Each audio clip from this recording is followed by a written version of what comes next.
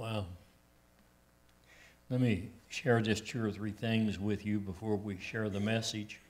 Of course, Bible study, men's prayer meeting Monday night, and then Bible study Wednesday night, and May the 1st is our fellowship Sunday, and Cook's Choice on that, so keep that in mind. And, well, it's hard to believe we're pushing into May, you know.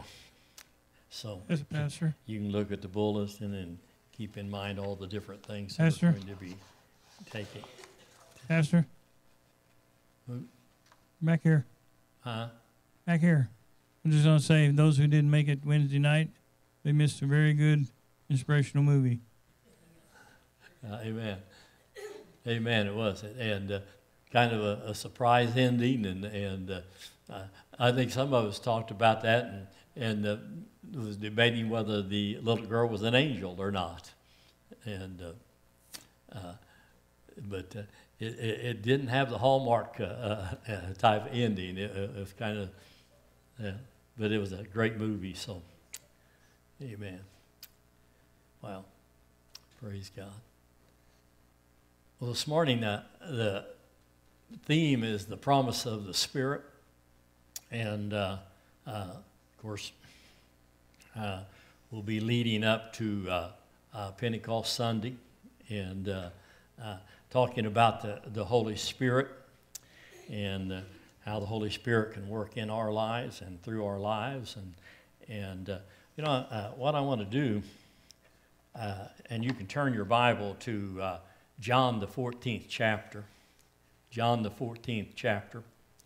And while you're turning there, I want to talk about just a minute that to ask 2 questions.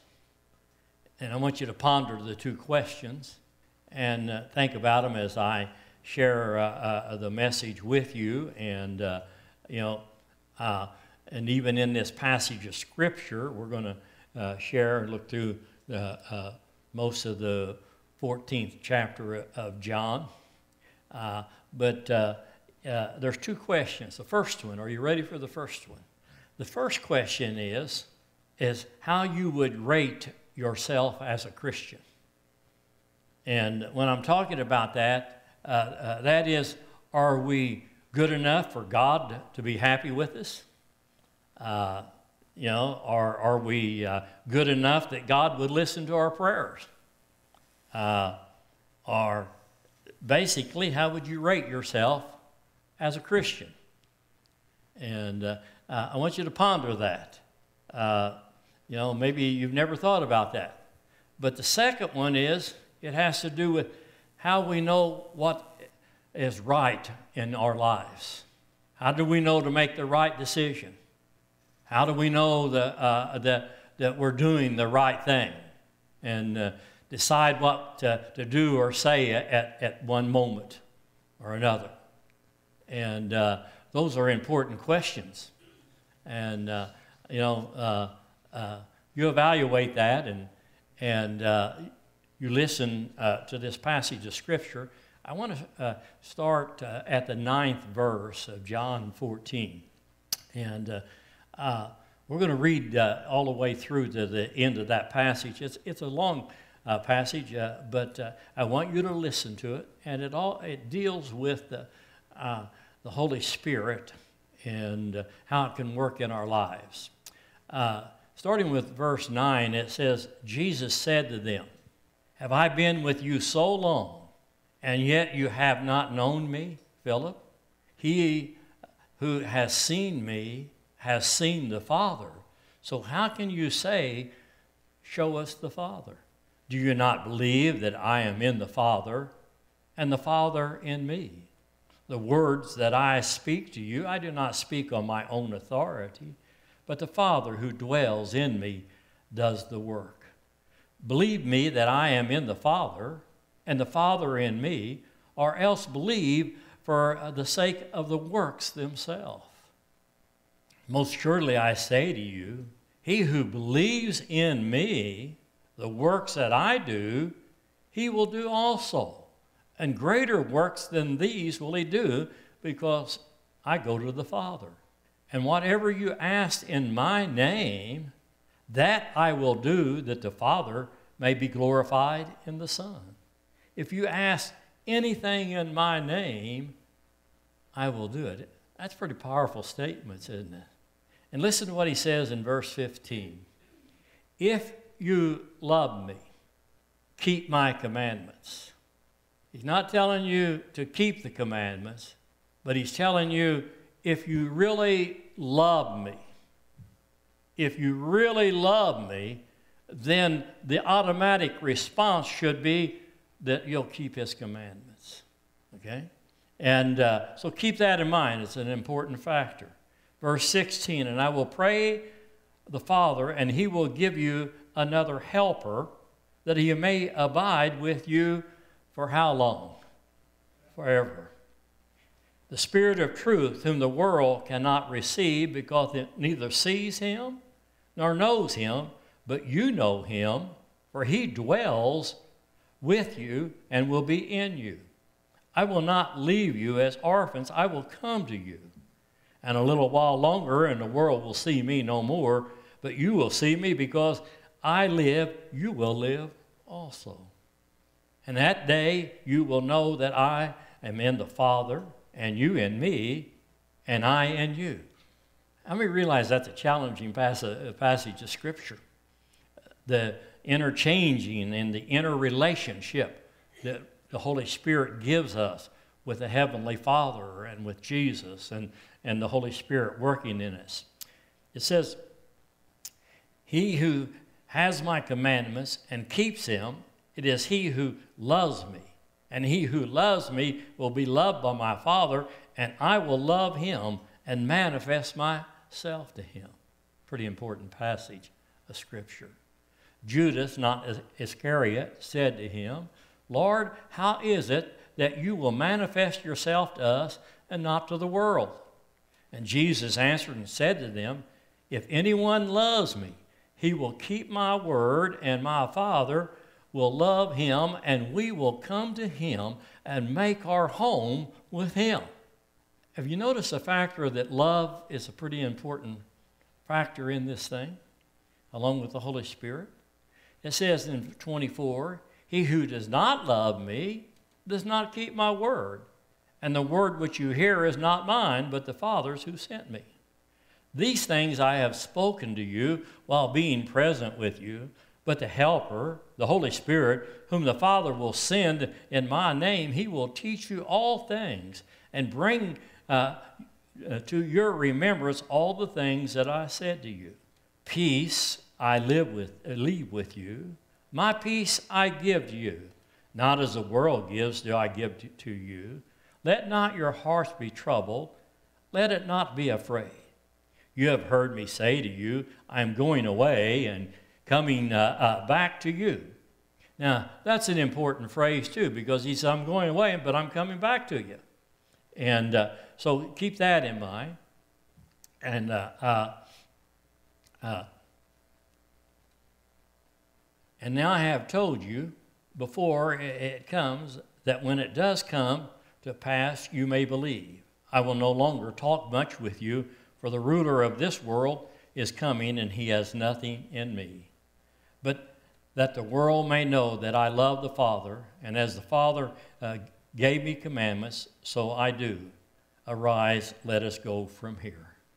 And as I share this message, and this will be the introduction of the series of messages that we will share as we approach Pentecost Sunday. But in the first part of John, the 14th chapter, which I didn't read, he tells the disciples, let not your hearts be troubled. You know, if you believe in God, believe also in me. And I'm going away to prepare a place for you. And if I'm going away to prepare a place for you, I'll come again and receive you, that where I am, you may be also. But can you imagine, if you think about the disciples a moment? They lived with him. They traveled with him. They slept with him. They dined with him. Everything that they did in them 3 years of his ministry, they did together. And now all of a sudden, he's saying, hey, I'm going away. How many of you believe your hearts would be troubled? And how many that realize that it put those disciples, well, I can explain to you maybe in a couple phrases. They were afraid. They were hiding. They were meeting in secret places because they didn't know what to do. They lost the very person that they put all their trust in, the person who they loved, and the person who, as long as they walked with him, they saw miracles.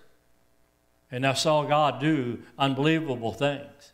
But now in that meeting, he says, I'm going to leave you. But I'm not going to leave you forever. I'm coming back. And then he talks about the Holy Spirit and how the Holy Spirit is going to come and represent him as he lives in your lives. So I want you to think about all of those things. Those are important elements. But when you look at John and you realize in that, let me see which verse it was again, I forgot. In that 15th chapter, he says, or 15th verse in the 14th chapter, he says, if you love me, keep my commandments. Now, I want you to think about that because when you read in Matthew, the 22nd chapter, verse 37 through 40, listen to what it says about love. Jesus said to him, you shall love the Lord your God on Sunday mornings. Shucks, I must have misprinted that one. Jesus said to him, you shall love the Lord your God with all your heart, with all your soul, with all your mind. This is the first great commandment. And the second one is, you'll play dirty tricks on your neighbor. You'll throw your junk over the yard, over the fence so they can clean it up. No, I didn't say that either, did it? It says, the second one is like it. You shall love your neighbor as yourself. And on these two commandments hang all the law and the prophets. Now I'm going to come back and say something. You'll love your neighbor as you love yourself. And if you don't have much love for yourself, if you don't have much respect for yourself, if you don't have much respect for life, if you've never experienced the love of Christ, and the love of Christ that lives within you, that transforms your life and makes you love even your enemies, that makes you go the extra mile to touch people's lives, the love of God in you that will change your whole personality and everything about you, you may do bad things. But the love of God that he's talking about and obeying the commandment, it is that simple commandment to love God and to love your neighbor, love people. In John the 13th chapter, verse 34 and 35, listen to what it says. A new commandment, and these are all New Testament things. A new commandment I give you, that you love one another as I have loved you, that you also love one another. Now, how many realize that's quite a challenge? That we need to love one another as he has loved us. Are we in a passing grade if we look at Christianity? You know, I mean, it's one thing to get mad over something outside of the church, but we get mad inside the church. You know, and, you know, we want people to come and be a part of us. And, you know, the rumor gets out, boy, you got to watch that Gerald Wright, he has a temper, you know. Or, you know, you got to watch Rita, she'll polish your ears while you're sitting here in church.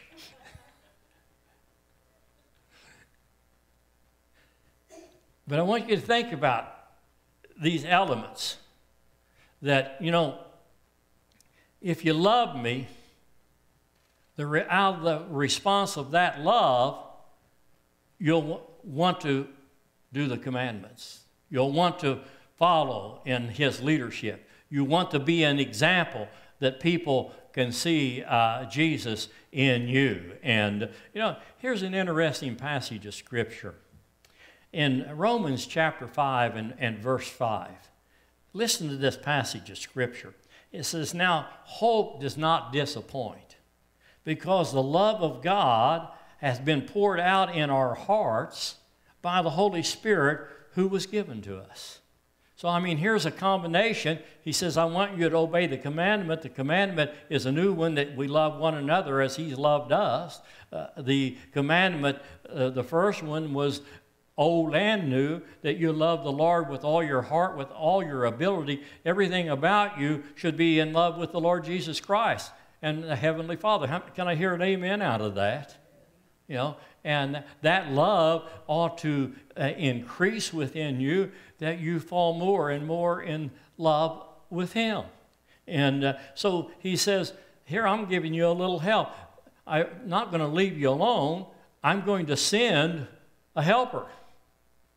And that helper is the Holy Spirit that represents. And what's interesting, I was going to do it this week, and I didn't get far enough along in my slides, but there in the church in the early beginnings, they would explain the Trinity, and they would call it the Holy Dance, and they would say that God the Father and God the Son and God the Spirit would twirl. And they would twirl in such speed that you could see actually three forms in there, but they all blended together as one. I thought that was a pretty heavy analogy. How many realize that as Christians, and as we believe on the Lord Jesus Christ, and we accept him as our Lord and Savior, and he places the Holy Spirit inside of us, and it says the Holy Spirit, he pours this love in us. And this love should be the manifestation of how we live our lives and how we conduct what we do in the church and in the community and in all these different areas. And out of that, people ought to see Jesus in us. And if you listen to the passage of Scripture, it's an interesting case. Guess what? It says, if you love me, God the Father will come and live with you. If you love me, Jesus will come and live with you. If you love me, the Holy Spirit is going to come in and dwell in you. And then guess what? You're the fourth thing in that. And God is interweaving you together that people can see Jesus in you. And I think that staggers my mind, that to think that all of that lives inside of me as I develop this love. And as I allow the Holy Spirit. And, one translation says the advocate. Another translation says the helper. I made my own translation, the champion supporter. How many believe the Holy Ghost is the champion supporter? That he comes to support you and to help you and to guide you and to cause Jesus to come alive inside of you. And, I want you to think about it. Those disciples, how many of you agree they needed help? And can you imagine when we get to Pentecost Sunday? Man, I'd have loved to have been there. Can you imagine they gathered there in that upper room, and all of a sudden they could hear this sound, and they could hear the wind of the Holy Ghost. And that thing began to fill that meeting where they was at. And God literally began to empower their lives. They changed from people of fear and defeat and discouragement to people of power that stood up and boldly began to share what God had done in their lives. Well, the church needs a wake-up call, guys. We need the outpouring of this Holy Spirit. We need that love poured in our hearts, and it begins to flow through our lives and changes the way we act and the way we talk and the way we live. And can you imagine Peter. You remember any negative things about Peter? Peter was an outspoken person. And he says, I'll never deny you. And did he mess up on that one? Yeah, he did. And, but when the Holy Spirit came up on Peter, he stood up and preached with great boldness. And what was the number of people that got saved? Anybody remember? 3,000. Okay, that's 3,000 men, not counting all the other people that was around there. How many realize, wouldn't that have been exciting to be there? And there was so not much noise made that the crowds began to push in to find out what was going on. And what an experience that was. Now, when we think about the Holy Spirit, and we're going to go through a lot about the Holy Spirit, how many believe He's there? He's here to help us. How many of you believe that? How many of you believe that you can ask Him? How many believe you can talk to Him? How many of you believe that you can open your heart up and say, man, I've got this problem? And be honest with Him, because He's there to help you. He's there, to guide you. He's there to support you. He's there to open your understanding to the Word of God. I told Carolyn this week, I was doing some research, and it was just like, man, all of a sudden, I'd read that passage of Scripture, I don't know how many different times, and it was just like a light bulb come on. Have you ever had that experience? And it just illuminates in you, and you realize, ooh, that's a powerful truth. I need to grab a hold of that and allow that to work in my life. And can you imagine? And this is the one that I like, that when He comes into your life, He comes in to give you power. He gives you strength. The Bible actually says the same Spirit that raised Christ Jesus from the dead will dwell in you. That's resurrection power. How many believe that's power that can transform your life? That makes you a new creation, a different person than you've ever been. Give you boldness that like you've never experienced in your life. I'm getting ready to do Kathy Harris's funeral on Wednesday. And Kenny and Kathy, it's amazing how I met Kenny and Kathy Harris. Kenny's dad had died. And Cliff Harrell and I, of course, been together for years. Cliff knew Kenny, and he said, Gerald, he said, that family needs help. And so I went out and I met Kenny's mother, fell in love with Kenny's mother. She's in assisted living.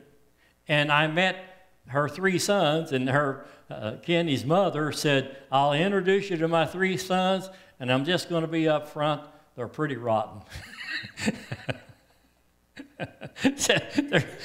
They're just kind of a mess. And but anyway, in that, Kenny and Kathy visited Spirit of Life Church. And they were tough. They were hard. They'd lived life to its fullest in the world. And Kathy, she gave her heart to Christ.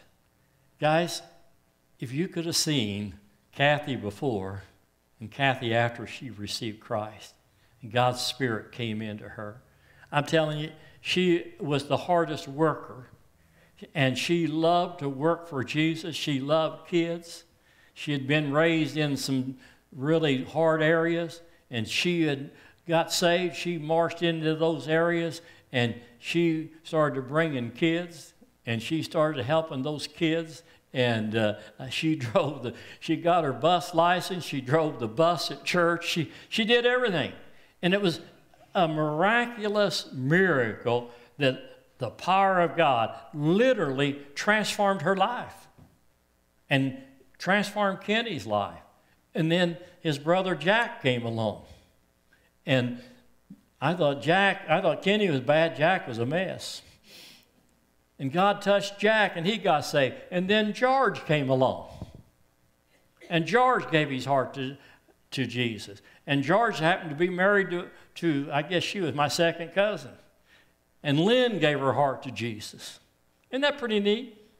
And that's a God thing. It's simply God taking His Spirit and pouring it into your life, making you a new creation, and giving you the ability to love beyond your ability, and giving you the ability to care and reach out and touch people's life. And not only that, the boldness. Acts 1:8 says, when the Holy Spirit comes upon you, it gives you what? Power. Power to be a witness, power to be a representative, to tell the story of what Jesus has done in your life. And Kathy and Kenny were the prime example of that. And you know, I was always amazed at Kathy, because when Kathy, before she got saved, she had a temper that would put the fear in most people. And I'll give you one example. Kenny was not acting like he ought to be acting. And she told him, she said, you better straighten up. And he told her what he thought. And she grabbed a ball bat and took after him. And he was smart enough to know that when she had that ball bat and she was after him, he better run for everything he was worth. And he ran and jumped into his truck and locked the door. And she was standing outside, and she just wound up and knocked the windshield right out of that truck and knocked the side glass out and come right in after him. How would you like her to be the bus driver for your church? But you know, isn't it neat? God literally, when the Holy Spirit, the power and the love of the Spirit of God came in her, it transformed her life. It made her a new creation. And instead of having an anger and a temper that would totally get out of control, love began to flow out of her. How many believe we need to tap into that and experience some of that love and allow God to do things? Now think about this. Let's see if this is not a challenge here. And go back to John, the 14th chapter. And this, look at verse 12. It says, most assuredly I say to you, he who believes in me, believes in Jesus. All right? It says, who believes in me, the works that I will do, he will do also. And greater works than these will he do, because I go to my Father. What a challenging verse.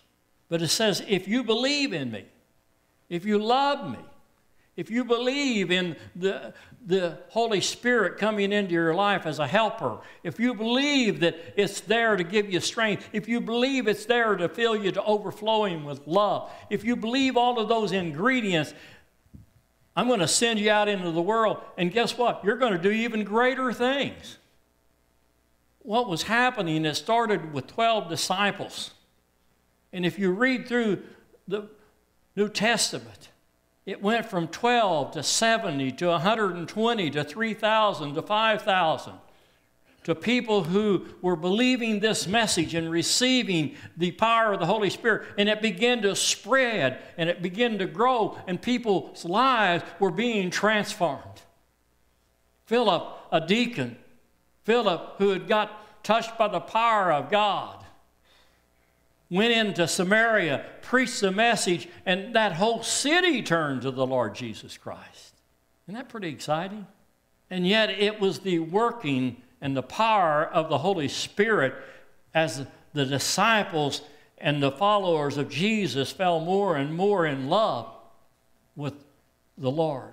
And God began to work so powerfully in their lives. Can I hear an amen out of that? And don't you think it's interesting what, God can do? Now, here's the thing, and I'll close with this thought. when you read John 14, he says, if you love me, the Father is going to live in Rita. If you love me, the Son's going to live in Rita. If you love me, the Holy Spirit's going to live in her. And what God's going to do is take those three and intertwine them in Rita's life. And as he does that, it changes your life. Can you imagine being knitted together like that? And that you have the Father, you have the Son, and you have the Holy Spirit dwelling inside of you. And you know what he wants to happen? He wants that to so change you on the inside that it begins to flow out of you. And that people begin to see that and say, wow, look what God's done in that lady's life. Look what God's done in Carolyn's life. Look what God's done in Jeff's life. And look how it's transformed. How many believe we need a wake-up call for the Holy Spirit to work in our lives and give us this ability? You know, and here's the interesting thing. I do want to say this. I was going to close, but I want to say one other thing. It says the Holy Spirit will guide you into all truth. In other words, the Holy Spirit will cause the Word of God to come alive. It'll cause the Word of God to be revelation knowledge to you, that he will reveal his Word. And you know what? It's a simple principle. Faith comes by what? And hearing what? The Word of God. And the Holy Spirit is guiding you into these truths. And the Holy Spirit is opening your understanding and enlarging your ability to receive the truth of God. And when that truth comes alive in you, and that faith to say, wow, I can believe that. I believe I can step out on that. It's like when Jesus was walking on the water, he said, step out of the boat. How many of you realize that took a little bit of faith, huh? Yeah. And you know, what happened when he got his eyes on the wrong thing? He started going under. Instead of looking at Jesus, instead of keeping his eyes on the living Word, he looked at the storm. Have we ever been guilty of looking at the storm? We have, haven't we? We've looked at the wrong elements. And when we look at the wrong elements, we start to sink. We start to falter. But what God wants us to do is allow the Holy Spirit to guide us into the truth. Allow the Holy Spirit to reveal the truth to us. Allow the Holy Spirit to give us the boldness to voice the truths that we experience within our life. And you know, here is an interesting thing, and we'll pick all this up. The Holy Spirit also is a convictor. Have you ever done something dumb? Yeah, that was my point. I hate that when I do it more than once. Yeah, it's just, it's really dumb. I always, it wasn't funny at the time, but it's been funny to me ever since. Fred Starkweather, he is a perfectionist. And you just ask Carolyn. Carolyn worked for Fred when we first got married, and he was her boss. And we wasn't friends at that time, and she'd come home, and that's the meanest man you ever, you know. But anyway, Fred gave his heart to Christ, and we were in a building project, and Fred wouldn't let anybody go to work until he made sure he gave them a safety talk and got everybody lined up. And he had a drill in his hand, and he had a piece of wood. And he held the drill up and the piece of wood with his hand and held it like this. And he said, don't ever do this. And he turned that drill on, and it shot right through that wood and right through that hand, come right out the top. And I'm standing there thinking, did I just see that? And everybody was shocked. Well, then I had to grab Fred up, and we had to run to the emergency room. And the only thing Fred told me on the way to the emergency room, he said, you keep your mouth shut. He said, don't you breathe one word. I told everybody I saw. But, you know, here's the neat thing about that. When we make mistakes, He brings conviction, and He begins to speak to your heart. You're going in the wrong direction. You're doing the wrong thing. How many of you believe He does that? And He'll keep working at you to bring you back in the journey that He wants you to walk, in the way that He wants you to walk. But you have to trust Him to do that. And you know, everybody, you know, through the years, I've always had people say, how do you know you're saved? Well, I'm going to tell you what, how do you know when you're not saved? If you profess to be a Christian and God never brings conviction in your life, you never get convicted for doing things and acting ways you shouldn't, you probably need to go back to the cross. Because I think one of the sure things in your life, if the Spirit of God lives in you, you're going to do some mistakes. There's only one perfect person that lived on this earth, and that was Jesus. But conviction is a real thing.